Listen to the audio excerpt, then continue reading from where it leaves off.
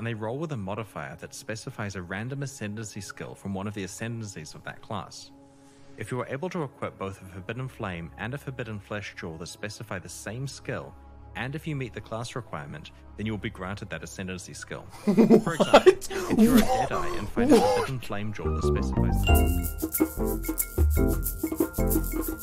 Welcome! It's your friendly neighborhood Badger here, and I am back for another day of Siege of the Atlas talk. I am way too excited for this league, and that's probably because I took a really good break from Path of Exile. Maybe there's a lesson in that, but this new league is looking like one of the best expansions that we've had so far. Now, I'm just going to talk a little bit about the unique items teased so far, and most importantly, two specific jewels. Now, these two jewels are looking so ridiculously busted. More busted than Mage Blood, than Headhunter, in my opinion, in terms of what it can do to the game and what it can do to overall power level of a character. Now, these two jewels were teased in the actual live announcement itself, but I really want to explain exactly how they work, and also probably how rare they're going to be, especially to get a pair that work well together. Now, what are these two jewels? It is Forbidden Flame and Forbidden Flesh. These two prismatic jewels are jewels that do absolutely nothing by themselves. If you just socket one of these jewels into your passive skill tree, it is going to be giving you nothing.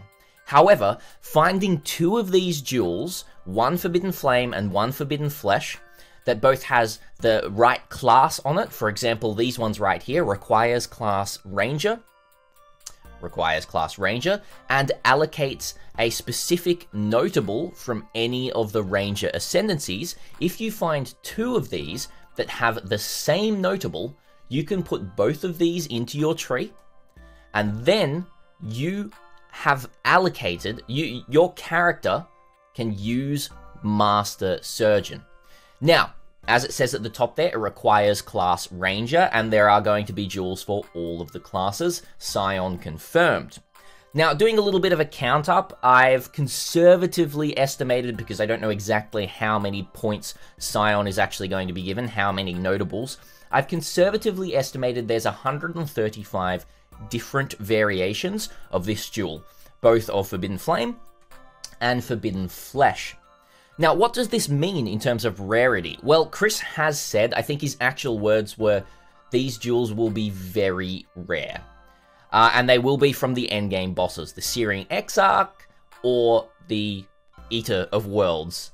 Now, these two bosses are probably not going to be dropping one of these every time you kill them because of what Chris said, they're very rare. They might, because the bosses themselves might take a really long time to get to, but in my opinion, these are going to be anywhere from a 20 to 10% chance drop on these bosses.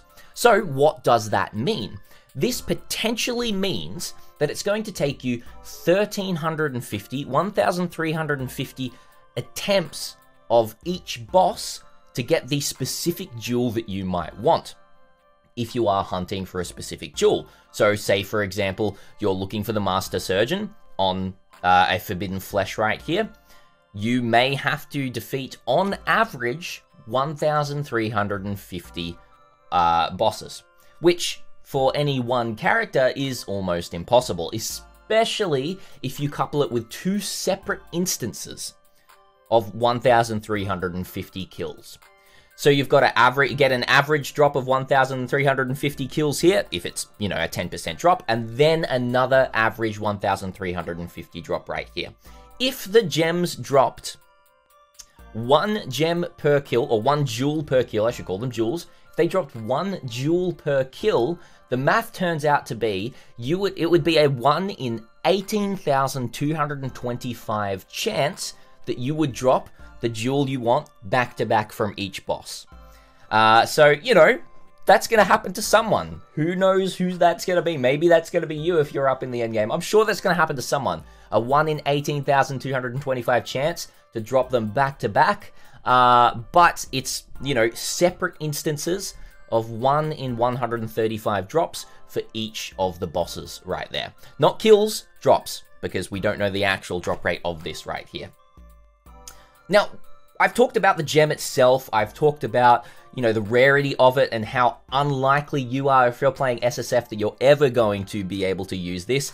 But there is one exception for SSF. You will be able to use this if your Twitch handle name is Steel Mage. There's something really weird with Steel Mage's client that, you know, this sort of thing is kind of ripe for his discovery, and he will probably find 2 Profane Blooms and then run some sort of occultist because, you know, it's Steel Mage. Okay, let's move on. Let's talk about the Ascendancy points themselves, because there's some really, really amazing combinations that can work. Now, just one more thing about this. Because of the requirement, you're not going to be able to get something like Profane Bloom from the Occultist on any other class. Say, for example, trying to get that on the Berserker, you're not going to be able to get that. You can only allocate, it will only roll, and you can only allocate points from the class that you're playing. So if you roll a class of Witch, you're only going to be able to roll any of these right here. But that still opens up so much play and room for experimentation here, granted that we actually get the jewels that we want. So, for example, as I talked about, Profane Bloom, cursed enemies you or your minions kill have a 40% chance to explode. This is the one most people are talking about because it's just the best clear ascendancy point in the game, just because of how versatile it is with any character that curses whatsoever in some sort of curse on hit setup. However, there's some other really big ones. Any of the Shaper nodes on Elementalist, so for example, Shaper of Flames on some sort of Ignite Occultist, or Shaper of Winter on an Occultist here as well. Even Shaper of Storms for any sort of damaging build is really, really nice.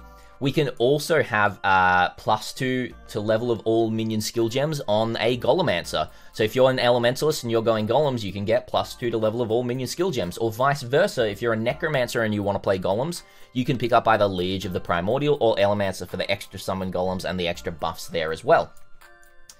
There's some really, really nice things with potentially going a Poison Trickster and being able to go crit with Toxic Delivery, or vice versa, if you're going a Poison Assassin and picking up Prolonged Pain for just a bunch more damage right there as well.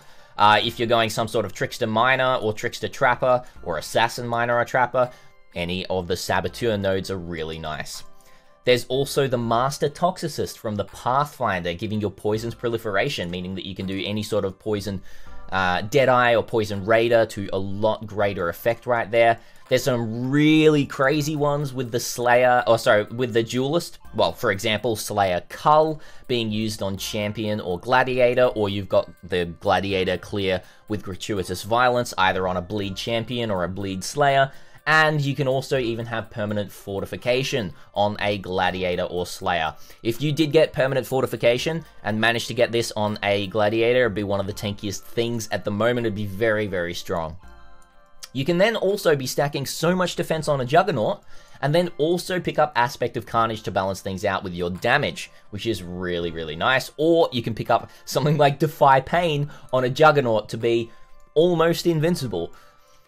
Chieftain, there's some really nice things if you're going any sort of like Berserker that's doing some sort of fire damage or something like that, any sort of penetration, or Hinakora's Death Fury is really, really nice. Or even if you're going a, you know, a Totem Juggernaut or Berserker, you can pick up some Totem nodes there as well. Some really, really cool stuff with the Inquisitor, picking up, you know, Battle Mage for some Hierophant Totems and that sort of thing. Or there's some interesting Guardian stuff that you could do with totems as well. But, you know, this whole jewel, or I guess both of these jewels, is just ripe for excitement.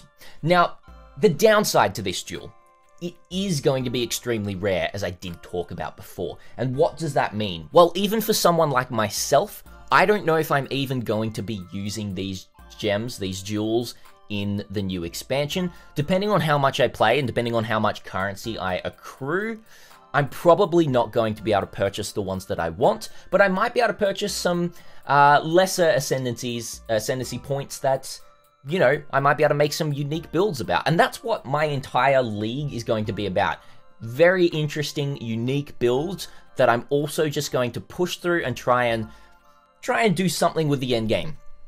There's going to be at least one build. If all of my unique, interesting, stupid builds don't play out well at all, I'm definitely going to do one sort of meta build so I can at least get through the end game. However, these duels are really going to open up so much, even if it's just for our own experimentation within our minds, our own theory crafting. Even if we don't get our hands on them, they're going to be really cool to see what people do with them.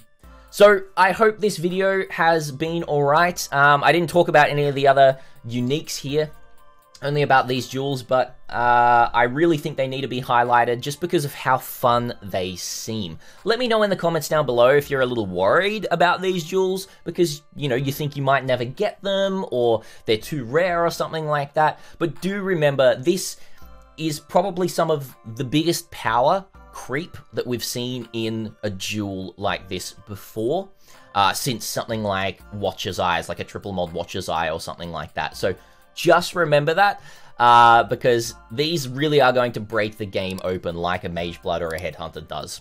Thank you so much for watching, everyone. If you enjoyed the content, remember, hit that sub button down below. I know I talk about it a lot, but I'm trying to get to 50k as soon as we can, and then we're shooting even higher because I've got some really cool content coming out for you. Got a Lightning Tendrils build idea, I've got a Fireball build idea, I've got an Explosive Trap build idea that I might bring out, we'll see. I think Explosive Trap is going to be one of my more meta picks for the league. So yeah, thanks for watching everyone, and until next time, Badger is out.